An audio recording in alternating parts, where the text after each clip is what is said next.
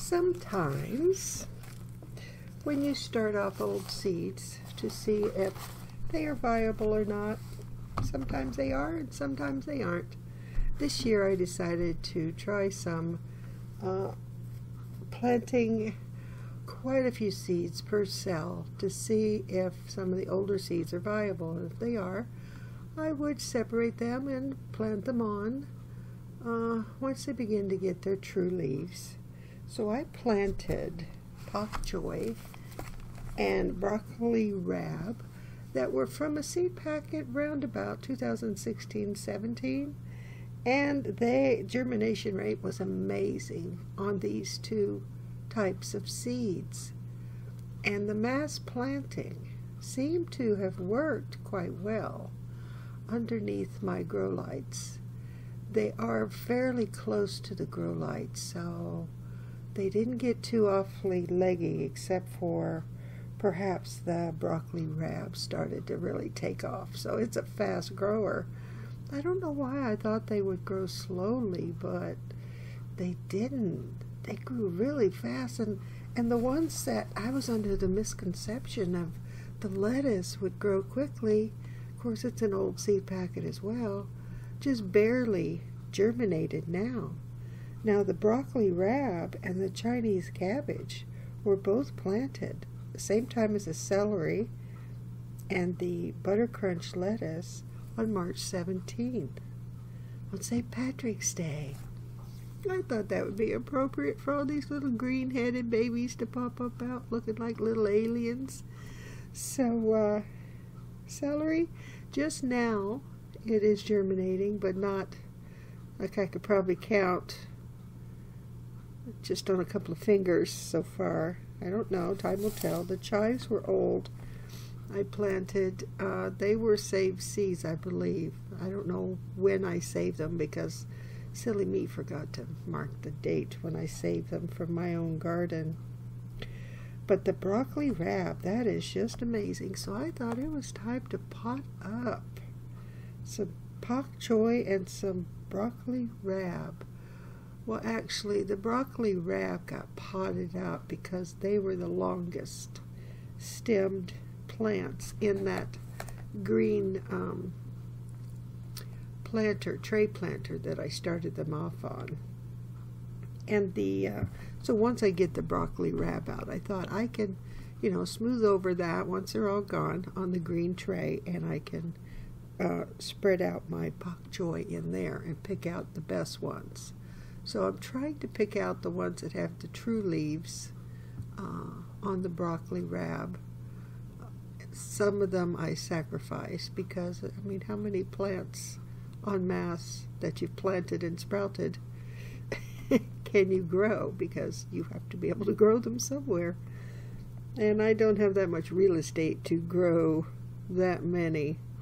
And yeah, I was going to save it and have it like on a salad, but I don't have any lettuce for a salad, and I didn't have enough sacrificial seedlings to just eat. I guess I could have put them on the pizza, but what I decided to do was just take, once I was all done and I had all of these poor little babies that I've sacrificed on my planter tray, a seedling tray, and so I had a little bit of soil left in one of the containers. I just threw them in there and covered them over lightly, add a little bit of spritz of water, and see what they do. See if they sprout. The ones I had, separated and pulled out and yanked out and whatnot. Some have roots, some don't. So we're going to see if they grow in that kind of condition of just chucking them all in there, dropping a little bit of soil on top, potting soil, and see what happens. Charles Downing, I enjoy watching his videos because he plants en masse like this all the time, and he separates them, and he pokes a hole with a pencil when he pots up and just drops them in there, and pretty much, he doesn't really backfill or very much anything. He just taps the thing and he's done. So I was trying to do that. I did have to backfill a little bit because I didn't have enough soil in there, and some of them I didn't get down because the little seedlings were so tall. I needed, you see how tall that is going in there? It was almost the whole height of the planter, little cell planter there, potting up. So anyway, I got them potted up, and I didn't count how many, so I can't tell you that, but there were quite a few that I potted up, and I'm sure some will go on to flourishing, and others may be stunted, who knows. But I wasn't tried not to touch the roots, but I wasn't as gentle as I am in the past. I didn't pack it down in there hard, and which I typically do in the past, and that never seemed to work too well. And I had so many, and I didn't want my back to hurt, so I just sort of did what Charles Downing did. I tried to, do what he did. I just recently watched his no-dig of planting potatoes, so I have some potato sets coming in the mail from my seed company, but not until it's time for me. They hold back until it's time to plant out, which is good. And so, yeah, I'm going to be planting no-dig potatoes when I get those in. And a lot of the snow has melted off the front yard. There's a little strip of snow remaining. It's probably going to rain today, so that'll probably be gone by the end of the day. And in the backyard, it's almost all gone. The ground is still frozen, I would assume. I haven't been out there yet, because why bother until you can actually do something? I have enough stuff to occupy my time in the house. So, the whole purpose of this video was I was having issues with my editor crashing, and I talked to my son about it, and he said that's one of the main problems with editing softwares and computers, that the editing software crashes, because unless you have a uber expensive computer, it can't handle the editing software. So, well, I don't have a highly uber expensive computer. It's a hand-me-down, and it's old, so it's experiencing difficulty. But it worked fine before. But before, I only had 5-minute videos, and I'm trying to get a little bit longer videos, just to sort of get, I don't know, to offer more. This year, I'm all excited about making videos, and I had taken a year off, more or less, and just had lost all interest, and the excitement's back, and I'm just all gung-ho about doing different things, and I'm going to do it my way. You know how the two words YouTube are, and what it originally used to be. It used to be you and I making videos of whatever we wanted and putting them up. There were no advertisements. There were no monetization. There were no stipulations. It was just make a video and upload it to YouTube, and and hopefully you hope for people to watch, and you took enjoyment in making the videos. And I decided this year, with the gardening excitement just exploding inside me, that I'm so excited this year, perhaps because of the last 2 years of uncertainty, and this year I thought, I'm going to just regain my happy place. I'm going to put back the joy I had in gardening. I'm not going to worry about having to share with the critters, because I know I will. I planted en masse this year. I've never done that. Usually 2 seeds per cell is all I'd ever do. Then they'd get leggy and fall over, and then die a slow death, usually with their little heads hanging over the side of the pot. So I thought if I planted en masse, they would hold each other up and support each other, sort of like YouTube used to do. You see the correlation I just made there. So my en masse bok choy and broccoli rabe and pak choy supported one another in that small, seedling tray, and they held each other up until they get to a certain point where, you need to give them attention and pot them up to a single pot so they can, really flourish. Sort of like YouTube used to be. And I decided I'm not gonna overly edit videos. I'm not gonna Sometimes there's going to be banging in the kitchen going on. I'm not going to edit out the noise. I'm going to make it the way YouTube was originally supposed to be. We had cheap cameras that the resolution was terrible. I had my son tell me how to lower the resolution on the cell phone. This is what I filmed this particular video on, because I wanted the resolution to look like it used to look. Back in 2015 when I started with a rickety old digital camera, and well, actually this resolution is still better than that one was back then, but you get the idea. I want to go back because after yesterday I was trying to edit a 45-minute video, and my Heart and Home series I want to start and develop. I'm not certain how often I'm going to put it out, because those will particularly maybe be long videos that not everybody's cup of tea, but I enjoy long videos.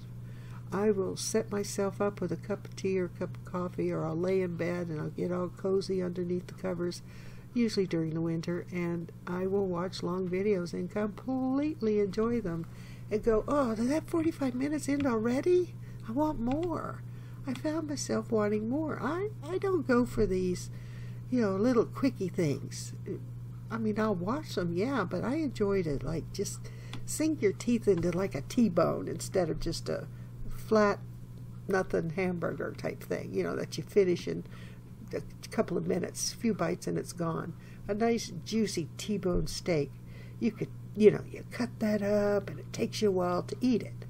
Or, a big bowl of spaghetti or whatever. You get my drift here.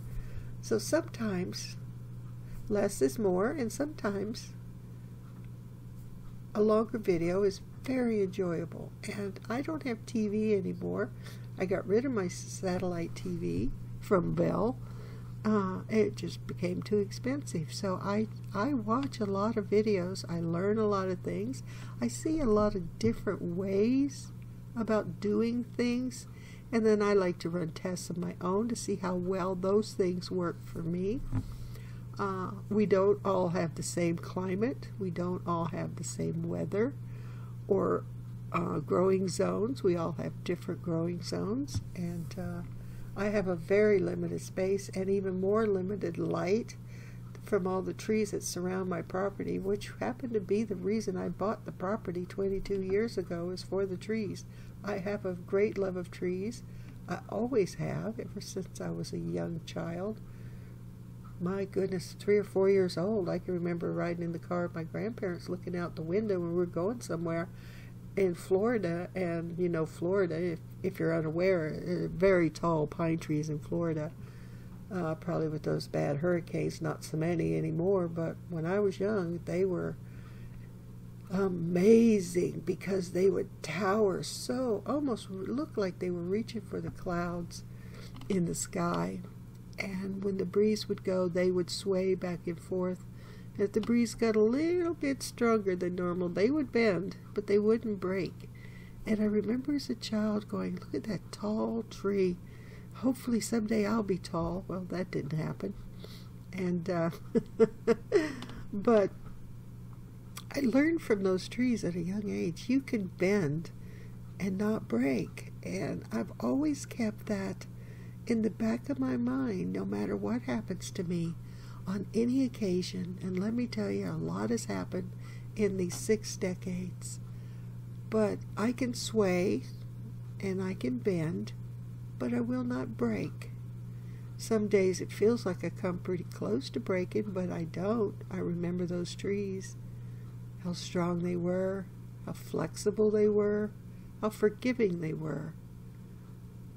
And the grouping in the forest of pine trees, they all supported one another with grace and safety.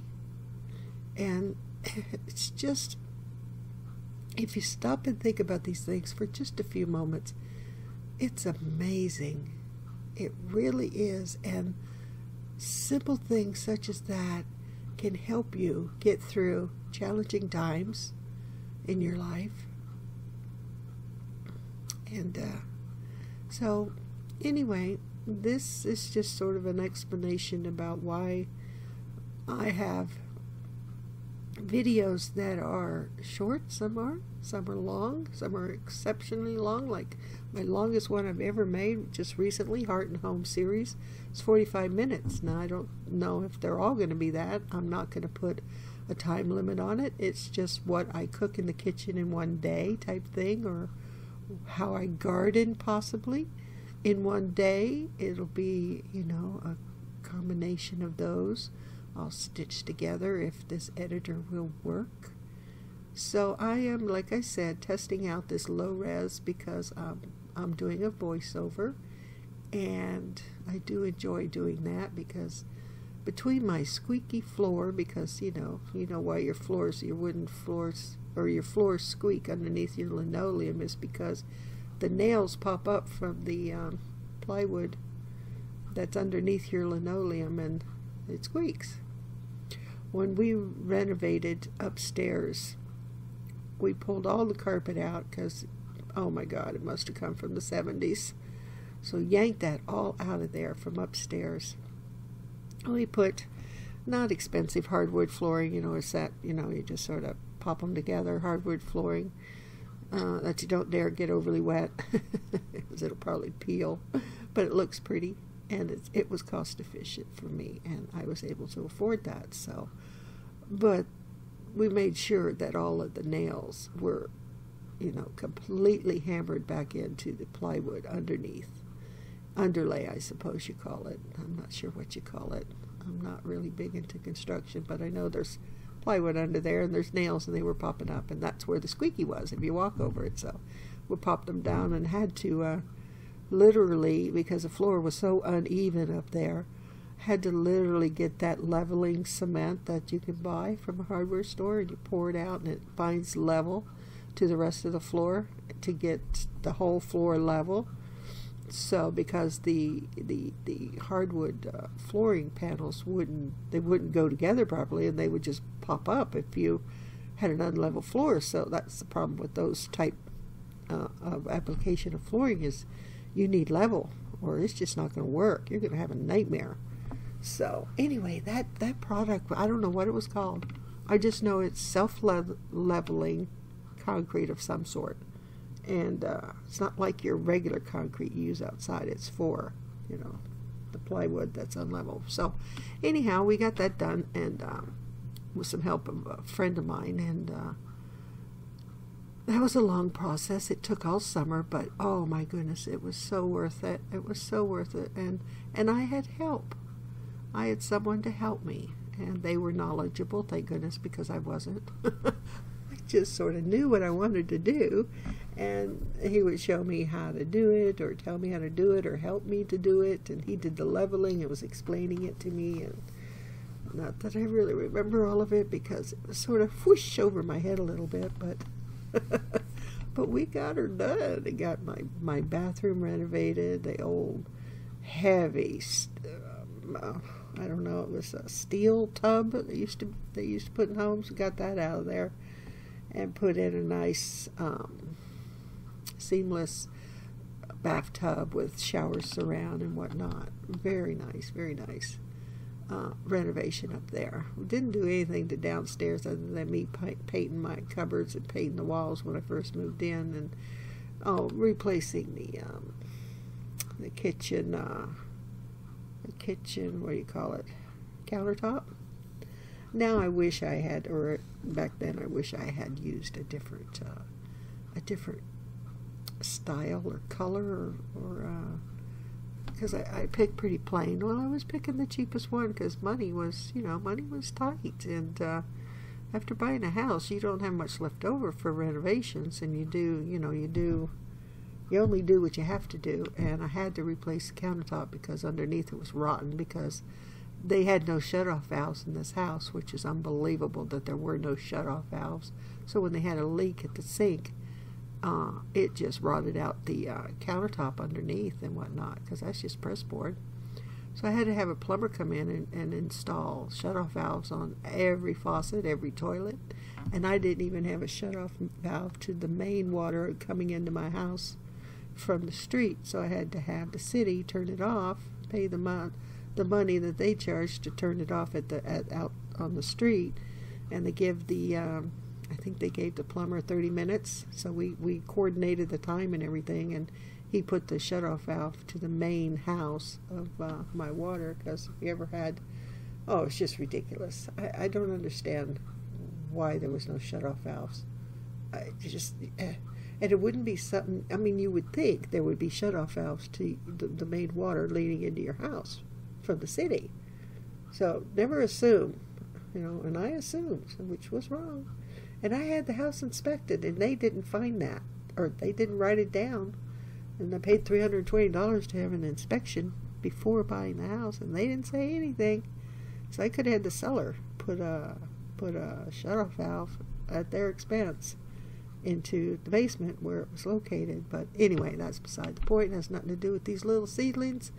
My little green-headed babies here are getting potted up, and the sacrificial lambs are going into just a pot with soil, and I'm just going to see what happens. See if any of those survive. Plants want to live. And I had a tendency to be so gentle that I wound up killing most of them. Wound up killing most of them. And these are just baby seedlings, and you gotta handle them nicely and gently, but they're not fragile. They want to live, and if you don't bend them and swing them over your head and go yee-haw, then they'd pretty much be okay. So I hope, anyway. So, and once I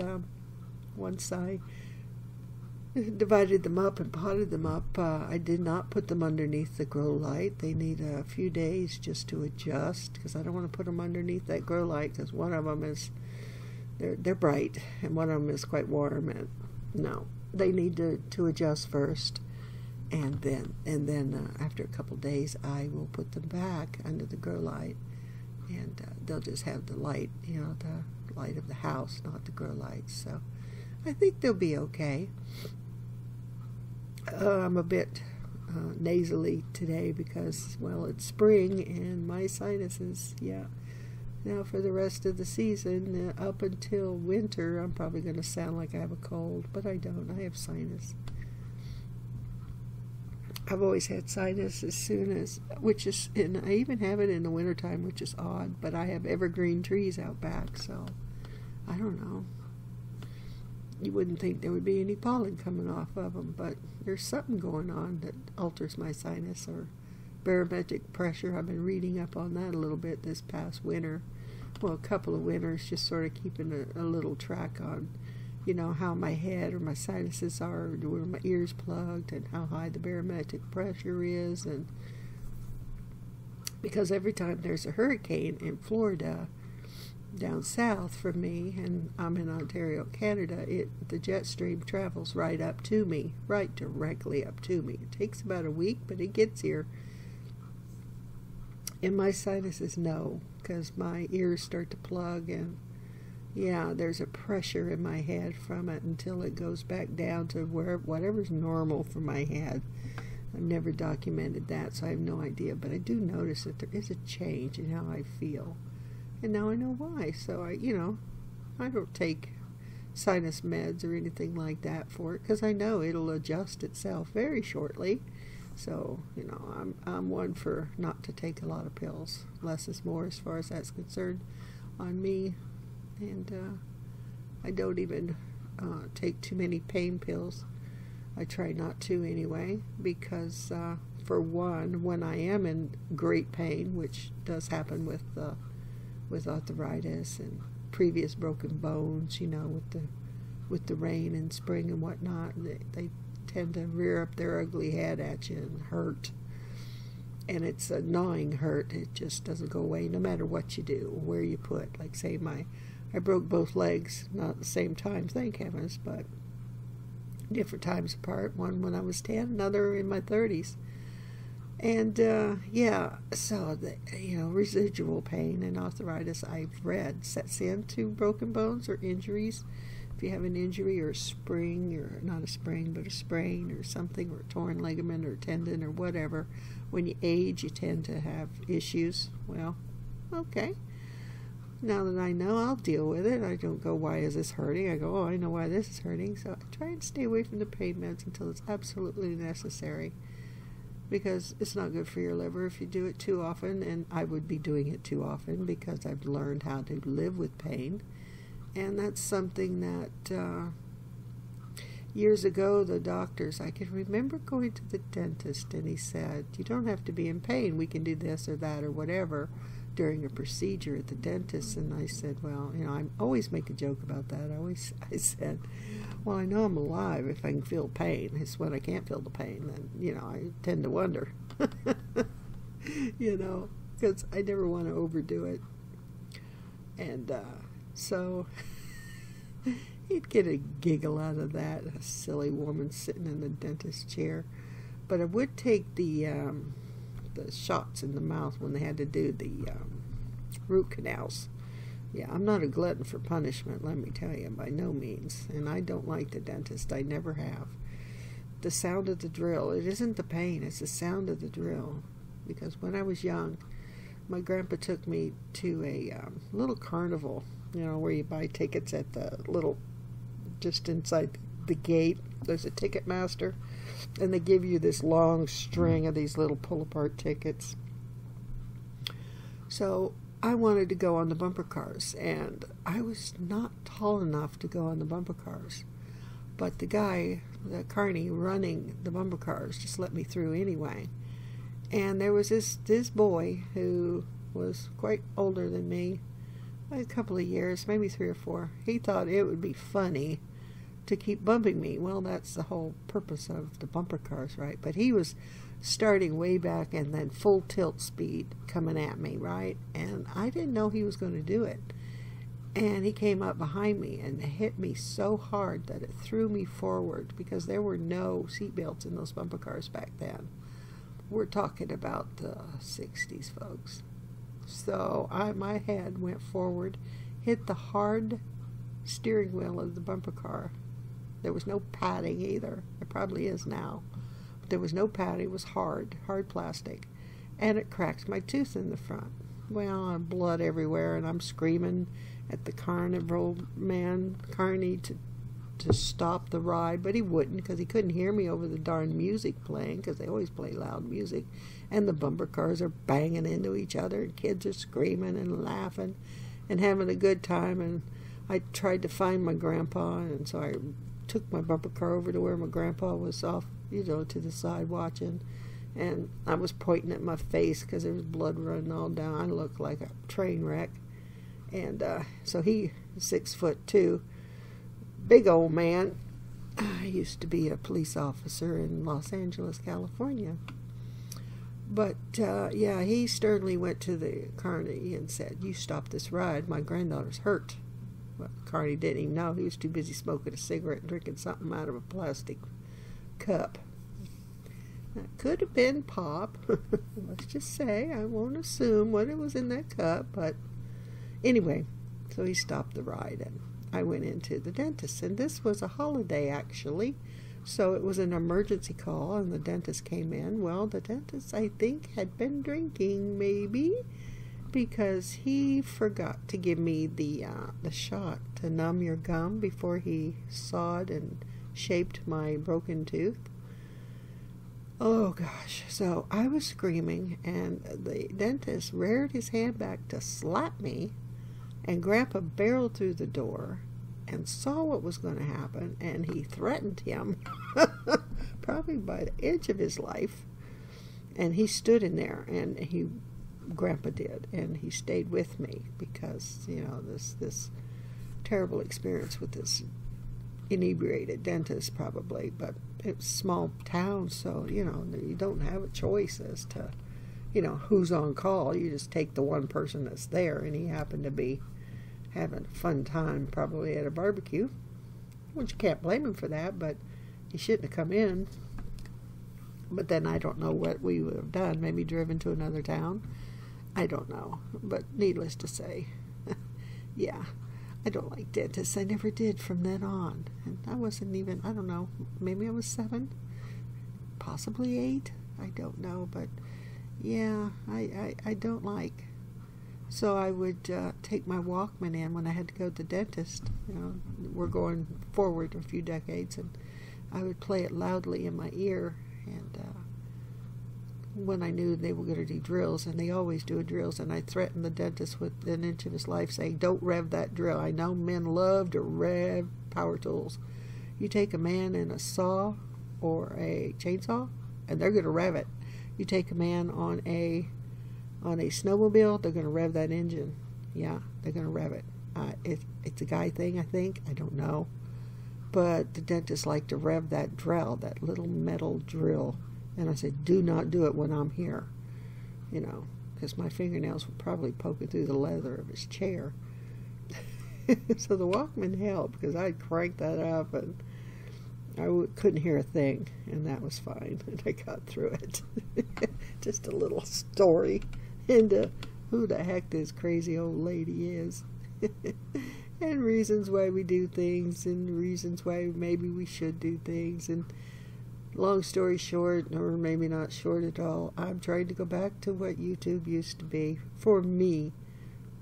I'm not telling anybody else to do it. I'm just doing it for me, because that's when I was the happiest, when I was just making videos. I made a crazy little video about a bell pepper in like an indoor emergency room setting, because it wasn't doing well. So I set it up with IVs, and really just a hose looking, you know, it wasn't an actual IV, but and I put goofy music on it back in the day where they didn't care what we used, and it's sort of psychedelic. I don't know what kind of editing thing I had, but it looked like a video from the 70s. It wasn't, but it sort of looked like it. It wasn't very good. But let me tell you, it was a hoot and a holler to make. It was so much fun. And I miss that, because I got so stressed out, because I have a tiny little, as I call it, Barbie kitchen. I'm trying to do cooking videos. I didn't have the proper lighting. One year, my daughter, she spent the money and bought me one of those nice lights that you can use to make videos. It's on a tripod stand, and you can alter, you know, the height. My son bought me my son bought the light. My daughter bought me this microphone. It's called Blue, although the microphone's white, and it sort of stands, looks tripod-y, also in a big round globe type thing that you could talk into. It works really well. I really enjoy doing voiceovers, because the sound is so much better this way than me trying to talk into the cell phone, because the cell phone picks up so well that it too well. It picks up everything. The people next door walking on their floor, because there's some teenagers next door, and they don't walk gently on the floor. Well, you know, why would they? And we're connected by a brick wall. I live in a condominium, so there's 3 dwellings that are connected. I'm in the middle, and we're divided by brick wall, not concrete, but masonry bricks, I guess, firewall between the walls, the outer walls that connect us. I don't know if I explained that well enough, but that's about all I know. And yeah, so this works really well, and I'm enjoying it. I enjoy trying to make it sound good to the best of my ability. Now, my abilities aren't all that grand, but I do the best I can, and if I'm happy with it, or I say something funny and it makes myself laugh, I hope I give you guys over there listening, you know, a nice volume type recording, and maybe a little giggle here and there, because let's face it, folks, we all need a little giggle here and there. And no matter how bad certain things got, I always try to keep a smile on my face, or giggle over something that was just, you know, immaterial, but I'd giggle. And I actually had a person one time say, "Why you laugh so much? Why are you smiling so much?" And I was perplexed, and I didn't answer right away. I just sort of the wrinkles came between my eyes, you know, when you're questioning something, and it just seems so odd question for them to ask. Why do I laugh so much? Or why am I smiling? Like, can you imagine that someone would ask that question? And I just looked at them after like 30 seconds and I went, well, the answer is a question. And the question is for you, why aren't you? Why aren't you smiling at a butterfly flying by, or a robin, or a hummingbird, or your flowers out in your garden, or somebody says something silly in trying to get, a little bit of laughter in the room, and they're just stone-faced because, it's not some comedian that, is outrageous. It's just a slight little ha-ha, but they just, nothing, it's like crickets. You see, I can make myself laugh all the time. Yeah, that is another aspect of making these videos that I do enjoy. I do enjoy actually making myself laugh, because sometimes it's hard to find the laughter. It's hard to find something to giggle at, and a lot of times you have to stand still. Like, I'll stand or sit in front of my patio door out back, and I'll watch the chipmunks or the squirrels and their antics. They are better than any TV channel around. They are a hoot, and especially in the spring, leading up to spring. I mean, I know we're in springtime, but we're still coming out of winter here in Canada, so in Ontario. So they're ferocious little things, because they're just, where is it? Where is it? Where is it? I know she plants. Where are they? They're not here. And they're looking for them, so they remember. I don't know how they remember, because I assumed that from year to year, like, I don't know how long chipmunks live. I didn't research that. I do know they have 2 litters in 1 year, and they love to rip burlap to pieces and take it down for their nests. Because, ask me how I know, because I had a burlap cover one summer when it was in the hundreds. It was like 105, 112 some days, and my plants, they couldn't take that. So, because they're not acclimated to that kind of heat up here, when they start to go outside, you acclimate them so they don't, just little heads just tilt over and, just sort of go, I can't take this, because I've been indoors, and she put a little fan on me, yeah, but I can't take this, what's coming off of this big ball of red out there, like the sun. I could just hear the little plants going, what the heck is that? That isn't a plant light. What is that? That is awfully massive, and it's very potent. What is it? Get me the heck out of here.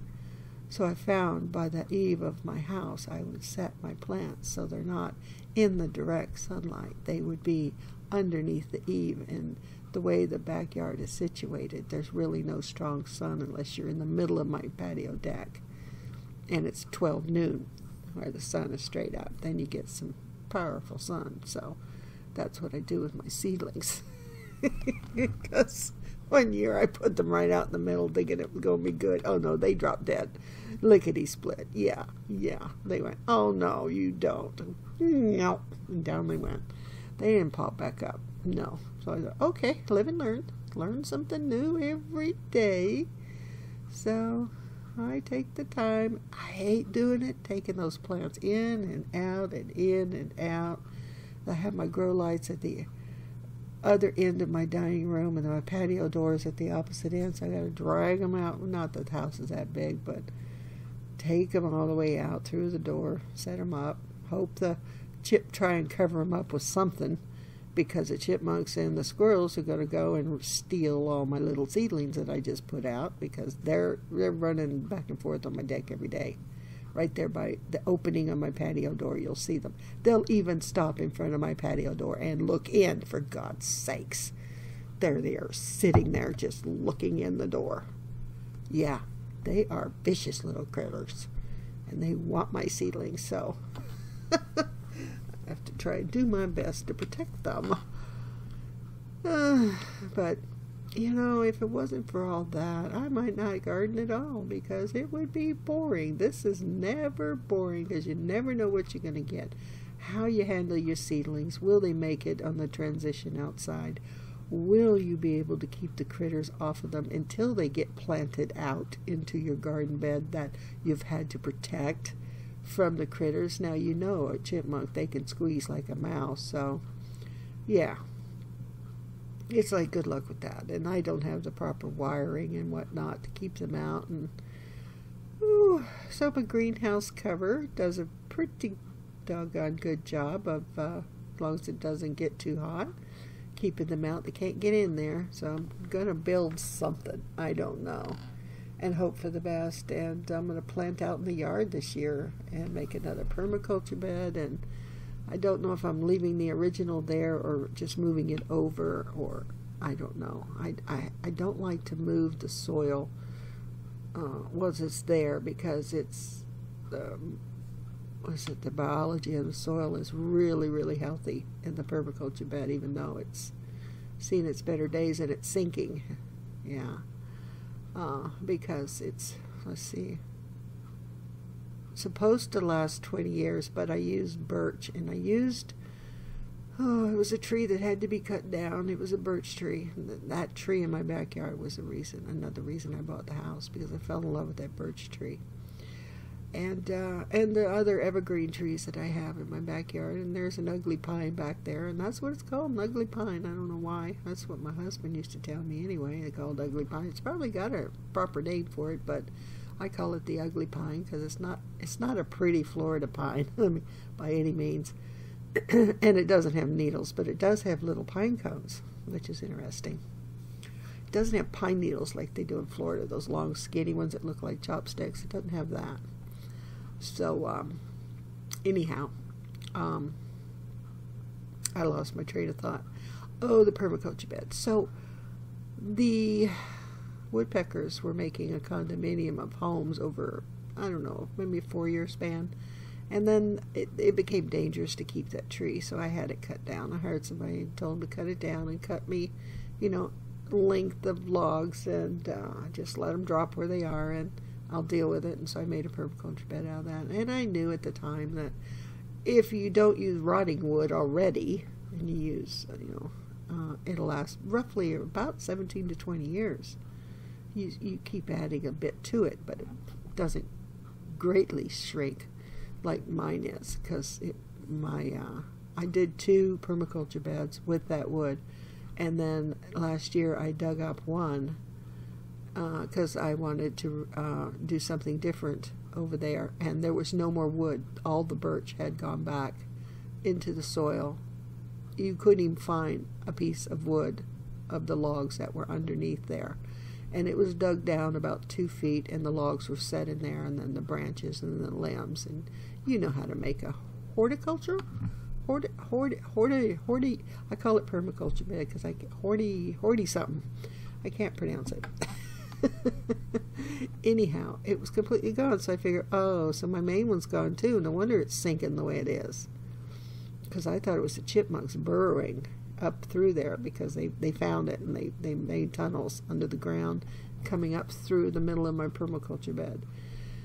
Yeah, and having a field day. Hopefully they were eating some of the slugs too, though, so because I did have a slug problem back in there, because my ground sort of slopes down, so any rainwater winds up there, which I never had to water my permaculture bed except for one summer out of all the years I had it. I only had to water it once because you don't need to, and I didn't have any weeds, maybe 2, and I didn't have to pull weeds. I didn't have to water it. It was perfect, and it grew vegetables beautifully, and it did everything wonderfully. And you're probably wondering, why are you thinking of destroying it? Well, because it's almost ground level. It's not far from. If I were to push down on it, it probably would be almost ground level. So I thought I would, use my compost and maybe transfer the soil from one into the new no dig permaculture bed that I'm going to do. I'm going to do it a little bit because I can't dig. It's too many boulders. It about killed me trying to dig all those boulders out to make the permaculture bed. Yeah. So anyway, I hope you enjoyed the stories that I've told you in this and watching this video of me potting up my broccoli rabe. Have a great day.